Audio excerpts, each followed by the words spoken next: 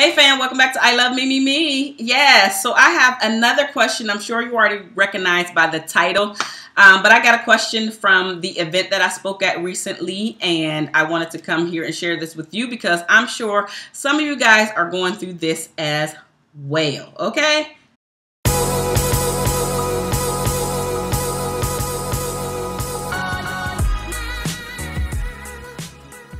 The question is, when should a guy or girl that's been crossed or offended in the relationship to stop bringing up the past?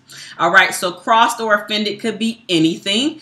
Everybody always relates to cheating, but it could be anything. Maybe you were drinking a bit much. Maybe you were gambling a bit much.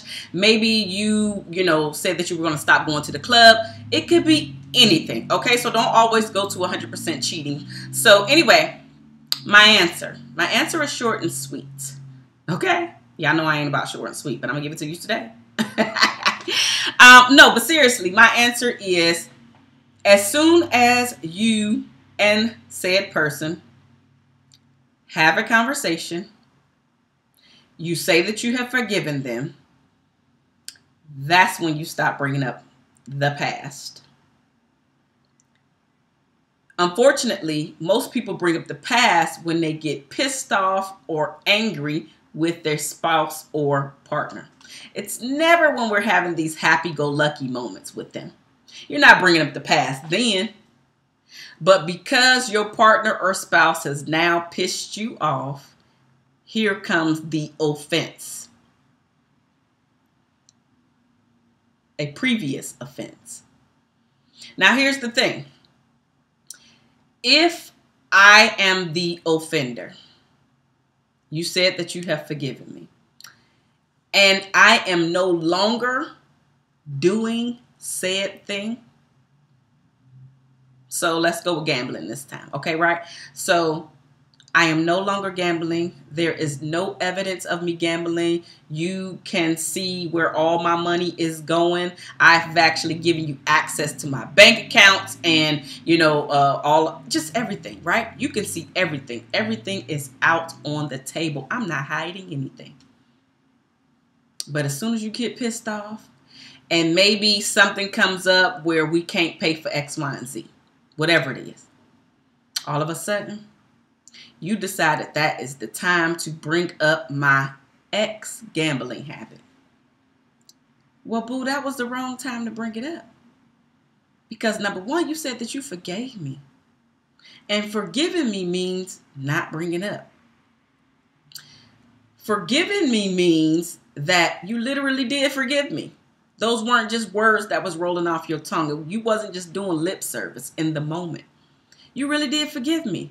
So whenever something financial comes up now, you can't bring up my gambling habit or ex-gambling habit because I have given you proof, and that's the key. I'm showing and proving everything that I told you I am sorry for. Now, on the flip side of that, if I told you I'm sorry for it, but I'm still going out there and gambling and I'm giving away all the bill money, every time my check come in here, you never see it, you trying to take care of the household all by yourself, I'm not showing you, I'm not proving anything, sure, bring it up. Or find a way to get rid of your baggage, i.e. your spouse. And I never talk about leaving your spouse because that's really something that you have to decide on. But in this instance, you have to build and continue to build because it's always going to be hard once the trust is broken. And that's what I'm speaking about, trust. Once the trust is broken, it's going to take a long, long time to rebuild that trust. But now I'm starting as the gambler, ex-gambler. I'm starting to not trust you and your word because now you keep bringing up my stuff. Trust is a two-way street. You can't just expect your spouse to trust you and you not trust them by always continuously bringing up this baggage, bringing up this offense, bringing up the fact that, you know what, we would be further with our lives. We would be further doing X, Y, and Z if you didn't spend the money, if you didn't take all of this over here and do that. That's not you really forgiving them. That's not you seriously taking a step back and understanding your partner's situation. Understanding that every time you continuously bring up this offense, that you are actually bringing more and more distance between you and your partner.